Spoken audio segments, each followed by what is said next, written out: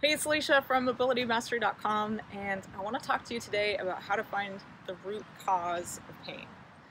If you're anything like me, then you've probably had some pain, maybe an injury that you're struggling with right now, and maybe you sought help from professionals, and nobody could really tell you why you were in pain. Now, I think we can all agree that the medical model as it isn't working that well, especially when it comes to pain.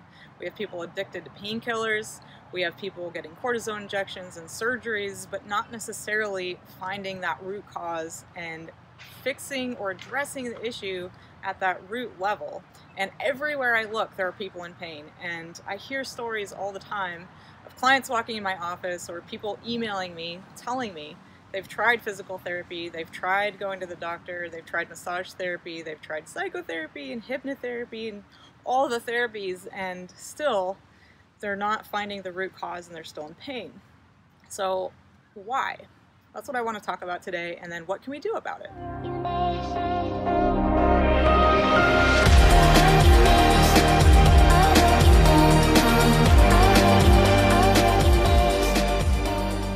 The number one problem I see with how we're looking at pain in the world as a whole, as a culture, is we treat pain as a problem, something that just needs to get snuffed out as quickly as possible. And that's why we have things like cortisone shots and painkillers, right? We just want to stop the pain. And this is because we think that pain is a problem, but the pain you're experiencing isn't actually the problem, and it's also not going to provide you with the solution if you only focus on the pain. So where the pain isn't the problem. And in order to find that root cause of pain, we're going to have to look at the whole body and person as a whole, as a system that is functioning together. So we have parts, but those parts are part of a whole. And in order to understand how these parts are affecting the whole and how the whole is affecting the parts, we have to understand what we're made of. We have to know what the human body is made of and how each part impacts the whole, and vice versa. I also, personally, I'm just going to add this in here, think that it would be wise, if you are in pain, to seek out help from somebody who has been in your shoes or similar shoes and actually figured things out for themselves and or other people, but hopefully themselves, because if we haven't gone through something ourselves and really figured it out for us, it's difficult to walk someone else through it. So if you're watching this right now and you're looking for help from somebody else to understand why you're in pain and how to get out of pain, then I recommend you look for somebody who has a similar or had a similar pain or injury as you, and or at least pain, and they figured it out on that holistic level, so they can walk you through it step by step, having already been there themselves. So all of these things that we're currently doing as a culture to solve pain, they're really band-aid solutions. The things I already mentioned, like painkillers and cortisone injections, but also things like knee braces or back braces or things like surgery, and even some, manual modalities like massage and chiropractic. If they're not looking for the root cause of pain and they're simply addressing the pain that you have. For example, I personally have a very strong rule for myself, and it's something I would tell my clients, that I will never allow a chiropractor to adjust my low back if I have low back pain. And that's because I've worked on people who've gone into spasm after going to the chiropractor and getting an adjustment for low back pain, where it made them so much worse. And I've experienced ending up in pain, worse pain, by having people work on what hurts. So I've gotten a massage before where she felt some tightness in my glutes and dug into my glutes for like 10 to 15 minutes trying to loosen it up, and my glute ended up spasming for a whole day. So anytime we're looking at the parts, we have to understand how they interact and why they're behaving the way that they are. So if, for example, something is spasming, or if you have pain in your low back, or you have knee pain, or you have plantar fasciitis, the first thing you have to do is ask the question and be willing to look for the answer. Why is that spot giving you that pain signal? Why is that spot in your body getting your attention? It's irritated, something is wrong there, but that spot isn't necessarily the problem, and often going there will make it worse. To illustrate this, I want to tell you a client story, and this is somebody who came to me in 2012, long time ago, and he ended up staying with me for the last 7 years, working every week together to keep him feeling awesome. But when he came to me, he had almost given up trying to figure out his back pain. He had been to some of the best physical therapists and doctors, people who did MRIs. He sought out the best personal trainers, and when he found me, it was through a referral of a personal trainer who handed me like 40 pages of notes from all the people who had tried to diagnose him the last 2 years. So these were notes from Rolfers, these were notes from physical therapists and doctors, and then his notes as a personal trainer. And mostly what I saw in these notes when they were handed to me were notes about what they saw that was wrong with him, like where in his back, you know, L5-S1 for example, or a little further up there was something happening there, and then it was just like very detailed stuff about what was wrong. And that's the thing, I think when we diagnose something, it doesn't tell us what's going on, it simply names a problem. And it's not necessarily enough to say, oh, you have a disc compression at L5-S1, or this nerve is getting pinched. Okay, that's useful information, but I want to know why. Why is that part of the body behaving the way that it is? What is causing it to do what it's doing in that particular area? And in that very first session, he got 100% out of pain. Now, we had to work together, you know, on an ongoing manner to make that last every day, all day, but he was so happy that he got out of pain, he instantly bought a package from me, and, you know, it's been 7 years since. And that's just one example I have. You know, I get people walking into my office who are wearing orthotics for something like plantar fasciitis, and sometimes it helps or cures the plantar fasciitis, but they end up with knee pain or back pain 5-6 months later, and then they come to me because suddenly they have pain they didn't have, and they didn't necessarily link the two together.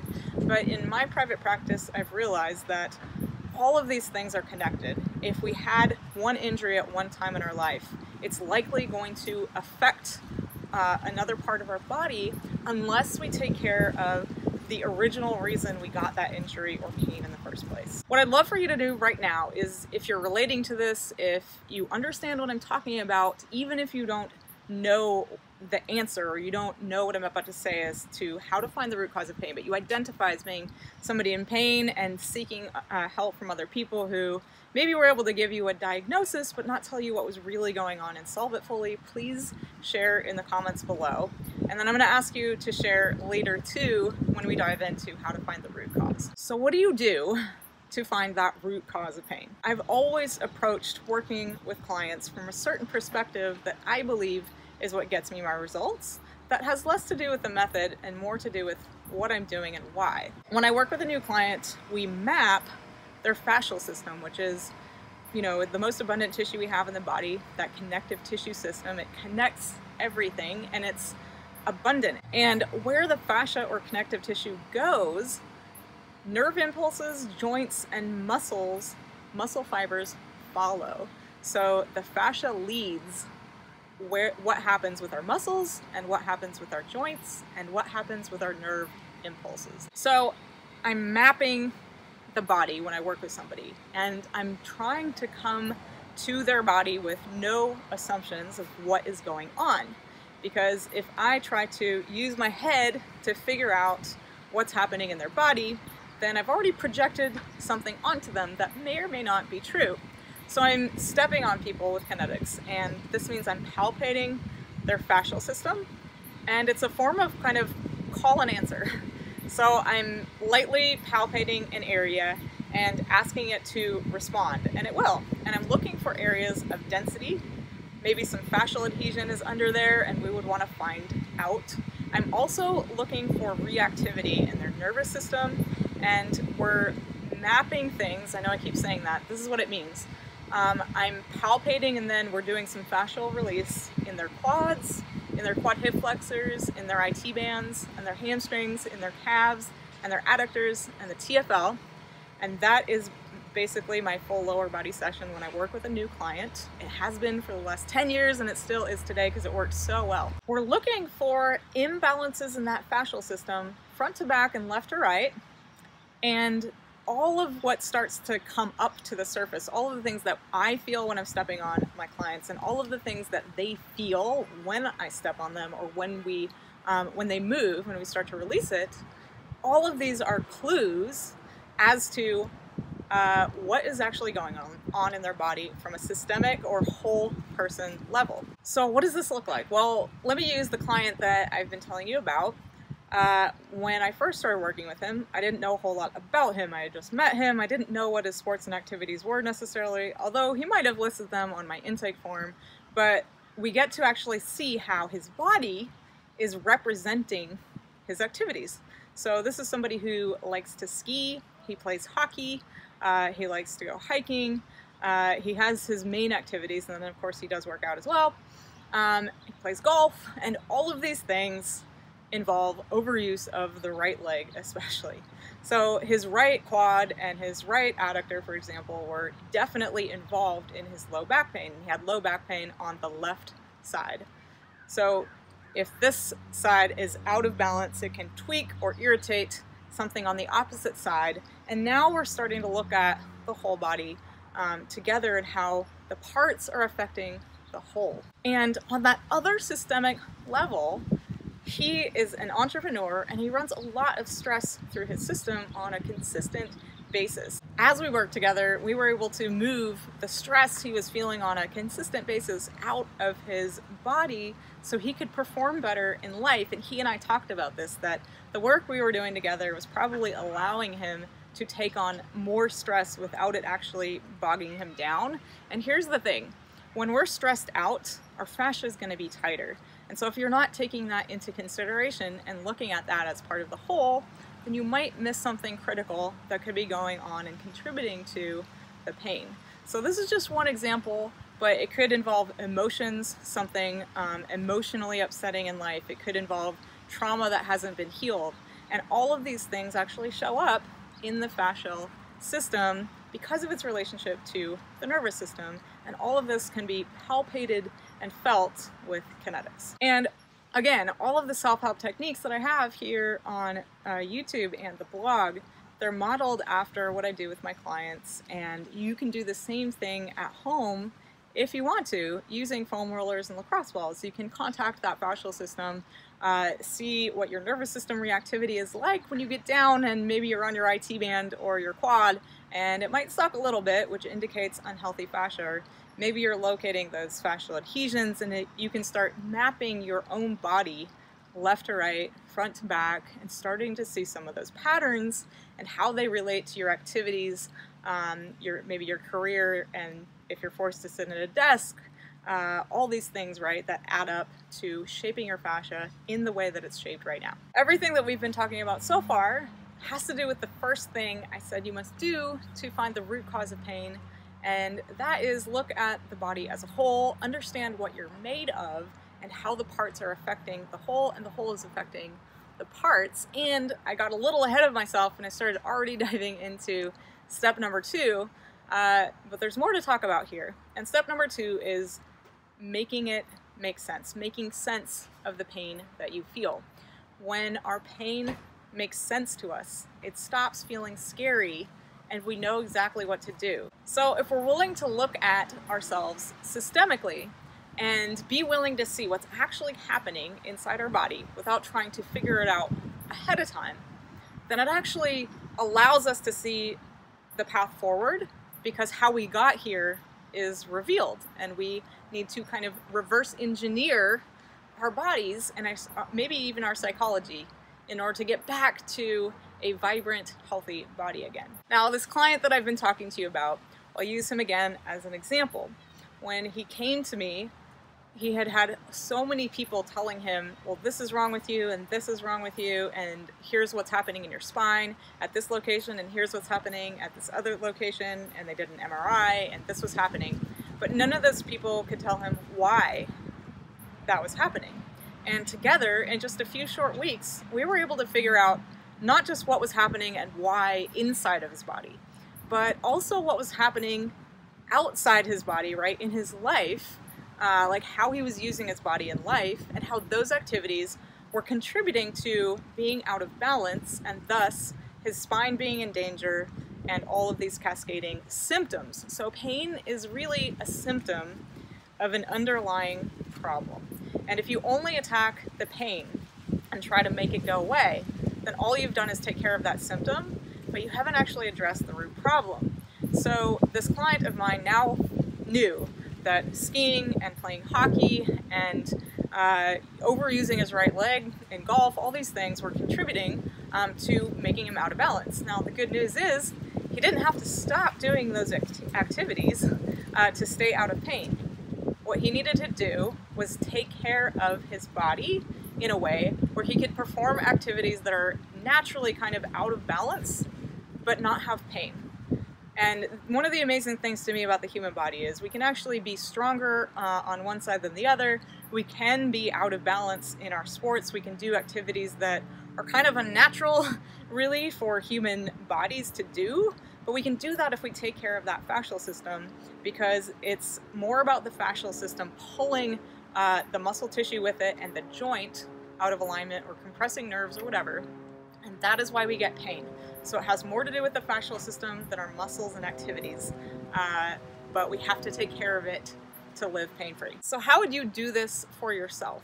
Well, it starts with step one, which is mapping that fascial system and maybe taking note of any nervous system reactivity. And you can do this with yourself on a foam roller or lacrosse balls, any mobility tools that you have at home.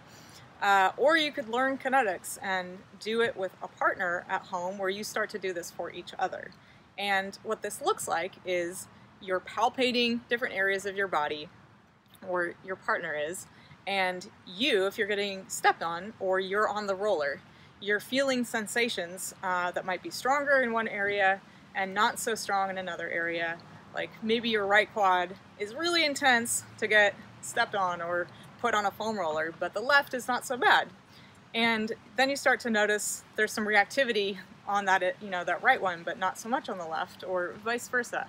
And all of this starts to form a picture if you can get curious about it, either on your own or with your partner, where you would start talking about it together and being curious together about why each area feels the way it does and why you're feeling the sensations you are, and maybe why some parts are adhesed and some parts aren't.